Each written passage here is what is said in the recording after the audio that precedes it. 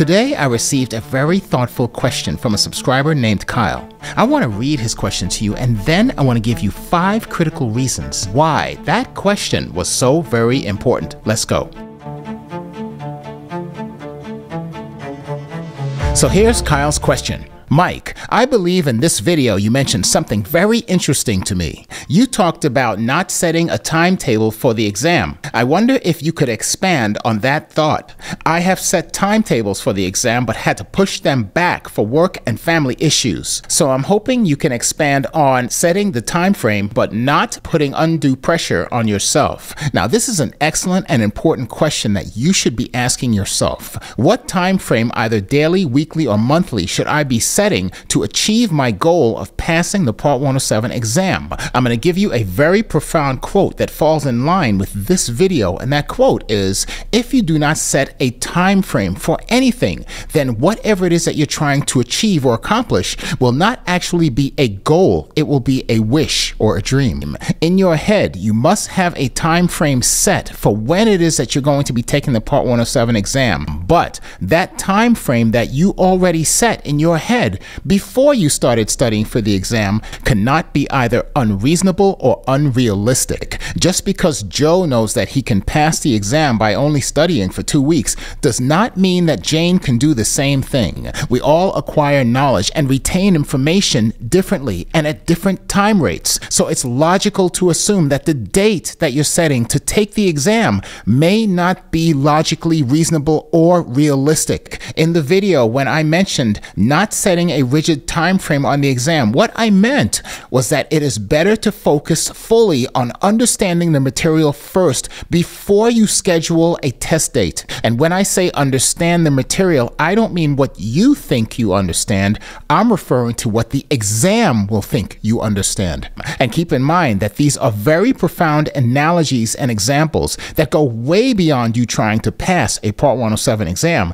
This is about the most important question that you need to ask yourself before you schedule the exam, and that question is, are you ready? A simple but very important question that no one else will ask you, and probably you may never even ask yourself. These analogies that I'm giving you, these profound thoughts, are what will allow you to achieve a level of success in anything that you do, in life, or in regard to any other test that you are attempting to take. So I'm now going to answer Kyle's question and also his underlying question of the timeline that's needed in order to reduce stress while you are studying for the exam with all of the other obligations that you have, and also being able to establish an appropriate test date for the Part 107 exam. And believe it or not, this is a very popular question, so I'm going to give you 5 examples of what it is that you need to do to alleviate this question that you have in your head.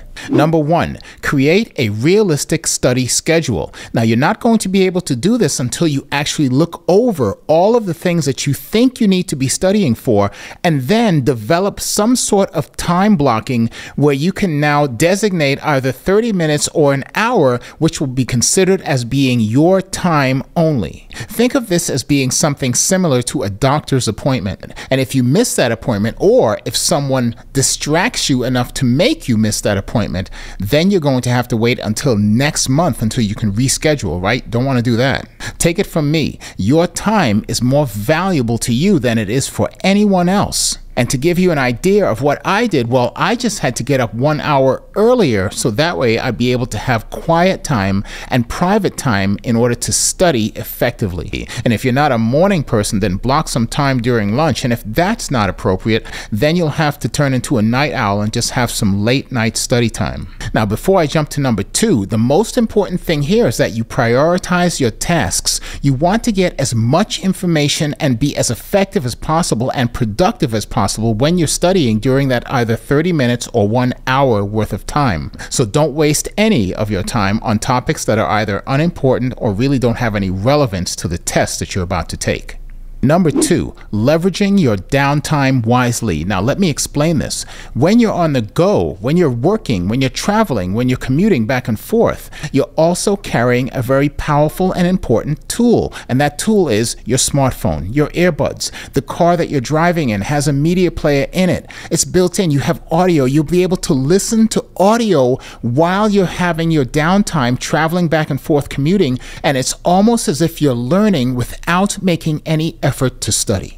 This is very effective because the audio that you're listening to in your ear privately doesn't affect anyone else, and the learning process then becomes much more expeditious because you're learning at twice the rate than you would have if you weren't listening to it by using your smartphone when it's time to leverage the downtime wisely. Study on the go is what we say. Use your travel time wisely. You commute. You're sitting in a doctor's office waiting for your appointment. Listen to audio materials like podcast or recorded lectures, or listen to MikeSytes on your smartphone using your little earbuds. These sporadic intermittent learning sessions are actually healthy for you. It's sort of like if you have a plate of food. Well, you wouldn't want to gorge the entire plate of food all at once, right? You would take little portions at a time, so that way your digestive system has enough time to absorb the nutrients properly.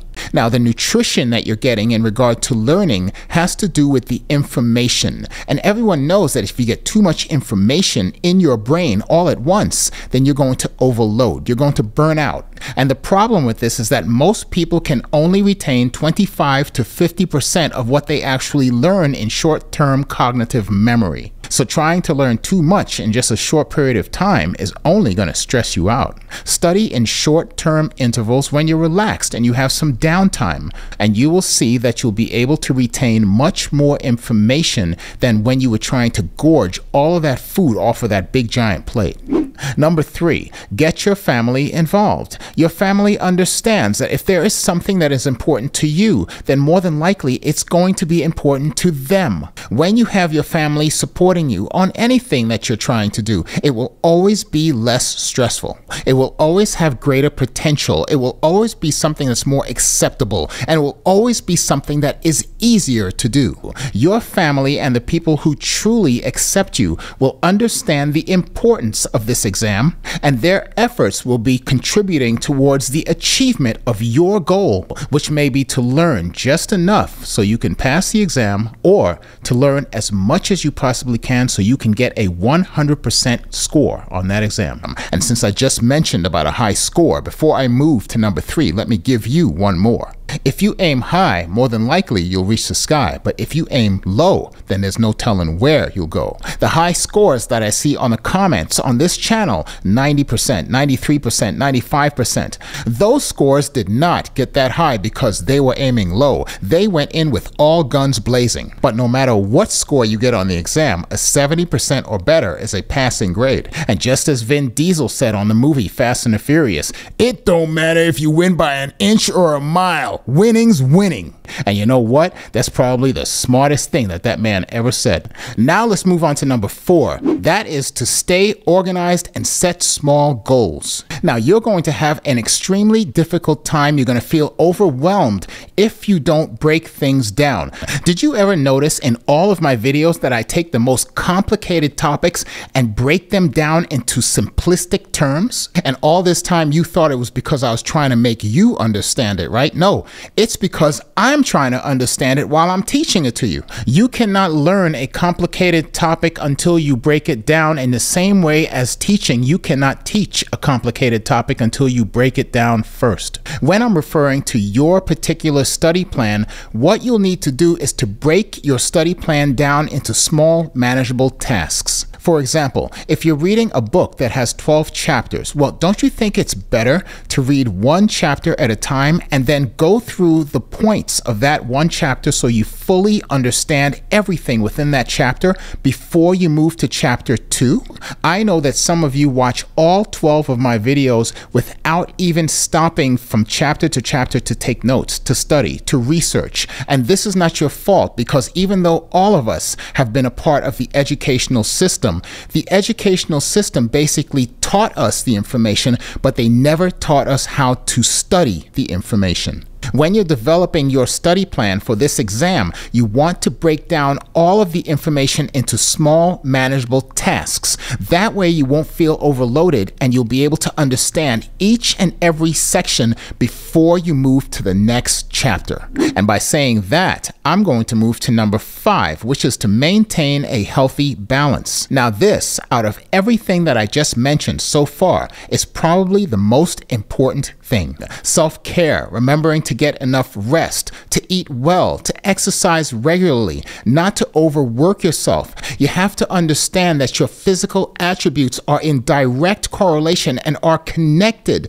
to how you will be able to retain information, how you will be able to focus, how you will be able to learn a topic that you have never learned before.